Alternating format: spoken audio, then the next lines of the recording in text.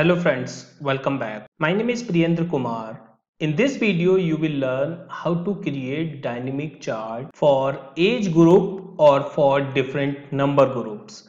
So as you are seeing my screen, I have created this chart for employees count by age group. You can see in this chart, this is the age group 20 to 24 years, 25 to 29 years, 30 to 34 years and the other groups. And these are the employee count like 14, 11, 7, 8, 10 and 6. As you are seeing in the chart title, this is for the finance department. If we will select another department, the chart will be changed automatically using this slicer. Now I'll show you the data first. So this is the data. Here I have multiple employee names. It is more than 250 employees here. And this is the department. And this is the age in years for each employee. Now we have created group of age like 20 to 24. The 14 employees are coming under this age group. And we have created this beautiful visualization using this pictographics. So this is the slicer method to create this dynamic chart. In the next part of this video, you will learn how to create the similar chart using option button in place of this slicer. So this is the second method wherein you will learn how to create the same chart using these option button. If I will select the another option button, the chart will be changed automatically. Here we have not used the slicer, we have used the option button in place of slicer. So in the next part of this video you will learn this method, but in this video you will learn how to create this beautiful chart using slicers. So let's start. I'm going to the data tab. This is the data. So what I will do, I'll copy this and I will add a new workbook. Press Ctrl N. I will paste this data here and I will rename this as data. Now here I will create the pivot table of this data. So just go to the insert, select this range, click on pivot table and just click on OK. You can see this pivot table available on sheet 2. In this pivot table we will put age in rows and employee name we will put in values. So here you can see the count of employee names and this is the age in years. Now what I will do, I'll create a group. So just right click on the row label and just click on group. This grouping window will be opened. Now here you can see automatically it is taking 20 and 50 because my minimum range is 20 and maximum range is 50 in my data for the age of employees. You can change it if it is required, otherwise I'm just keeping as it is. I don't want to group it by 10, I want to group it by 5 only, so just put here 5.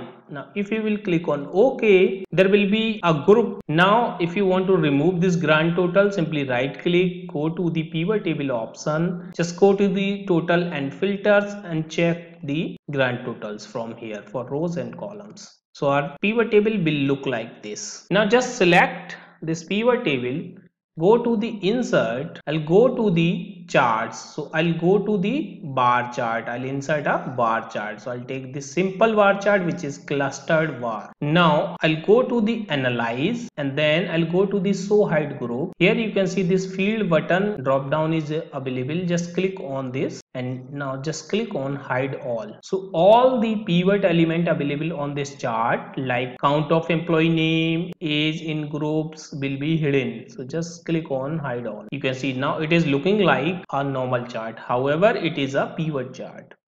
Alright, so now I will remove this legend from here. Just delete this and I don't need this axis also, just select and delete this and the grid lines also, just click on plus button and uncheck the grid lines. Now you can add new worksheet, so just cut this chart, add a new worksheet here and paste this chart here.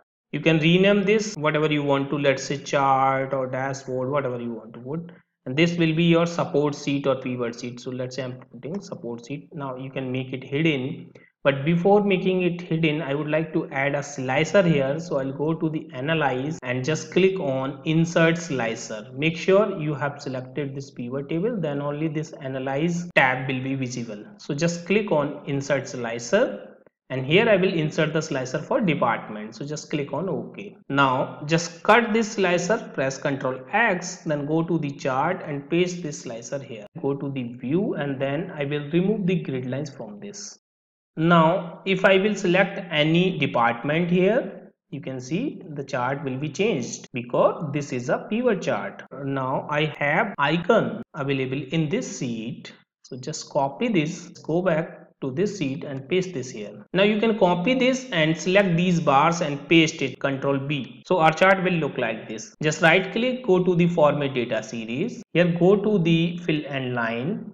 Click on fill and then just scroll it down and click on stack and scale width.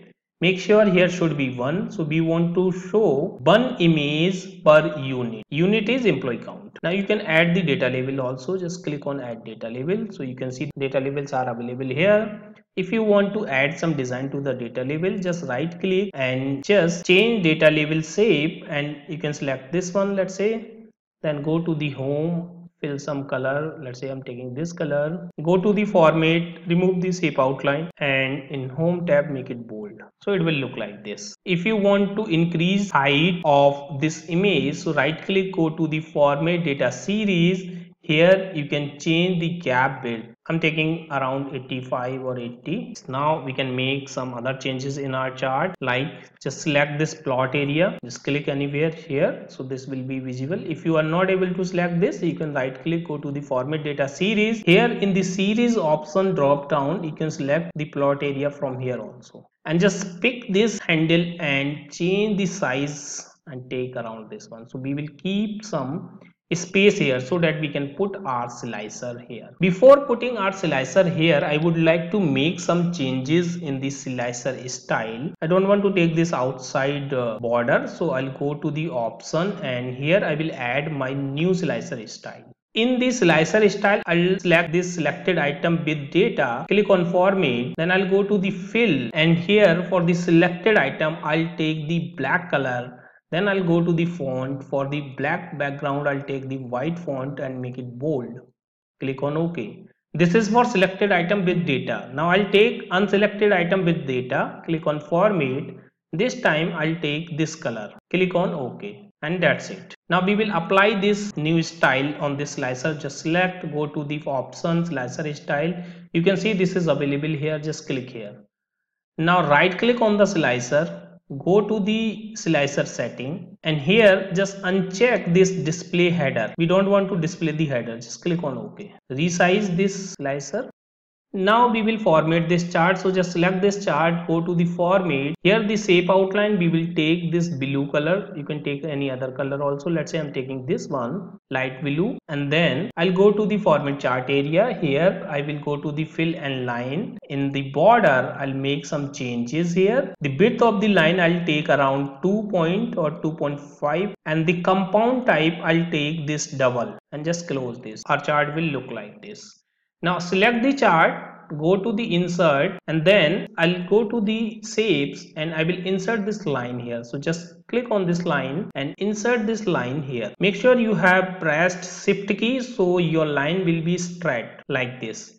And we will keep the same formatting for this line. Right click, go to the format object and here we will fill the same line color, this one light blue, and the width will take around 2.5 again and the compound type we will take double. Similarly we will insert another line here, so just select the chart, insert shapes and I will insert another line and this time I will drag this line here. And we will put this same formatting here, so just right click, go to the format object, line color will take light blue, width we will take 2.5 and compound type double. Now we will move this slicer here.